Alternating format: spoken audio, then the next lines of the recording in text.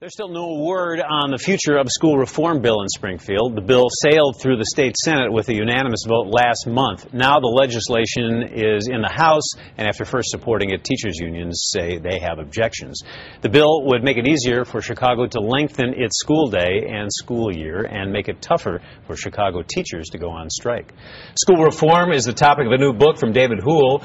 David calls himself a futurist. He studies cultural and technology trends and advises businesses about their effects. His book is called Shift Ed, a call to action for transforming K-12 education. David, how will schools be different in the future, and what are you basing all this on? Well, I'm basing it on the fact that all the conversation today is negative. People pointing at each other saying you're to blame, or I have the answer, or we're all in trouble as a country.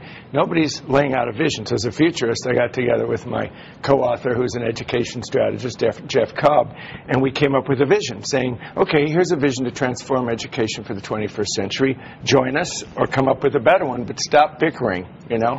You've made some successful predictions in a number of areas. You call this the shift age. Explain that.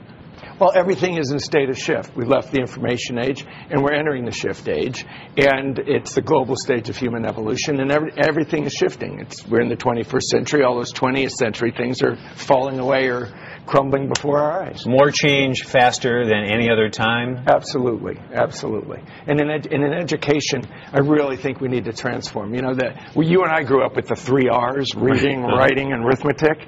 And Jeff and I have come up with the 5 C's: creativity, collaboration, critical thinking, content, and context. Because creativity is the quality we need for the next 20 years in the workplace. Collaboration is the skill we need.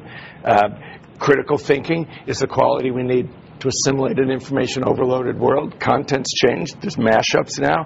And context, because the way we get our information is so contextual today. So that's how the curriculum should change. Jeff is Jeff Cobb, your co-author. Let's talk about some of the things you write about in the book, starting with creating classes based on children's ages. Well, you really, if you're creating something new, you have to ask the right question.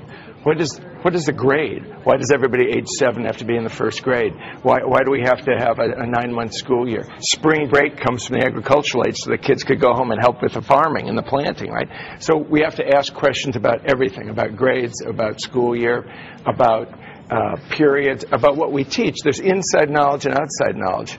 1776, we have to memorize that. But now it's 2 keystrokes away. So why train or make people or children learn something that they can find? It's better to teach them qualities that they need.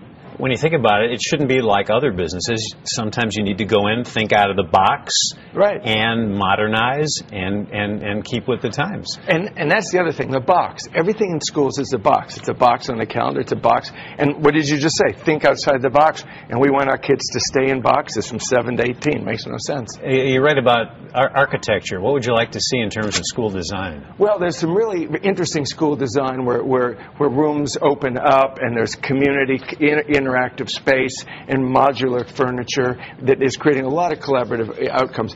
A lot of teachers today realize that if you give kids the tools and they're motivated, just step back and let them collaborate and create on their own. What do you think of the new school CEO here, Jean-Claude Brizard? I don't know him. I've read of him. My sense is he's being brought in to change a situation, which means you're going to be reporting a lot of upset, a lot of people demonstrating and shouting. Whenever you create a new order, whenever you birth something, there's a lot of pain. Shift Ed, a call for action for transforming K-12 education is the book by David Houle, and we've got a link on our website. Great. So you can get more information about it. Thanks, David. Always good to see you, and we'll talk more about the future of education and other matters. Thank you. It's great to be here. Robin?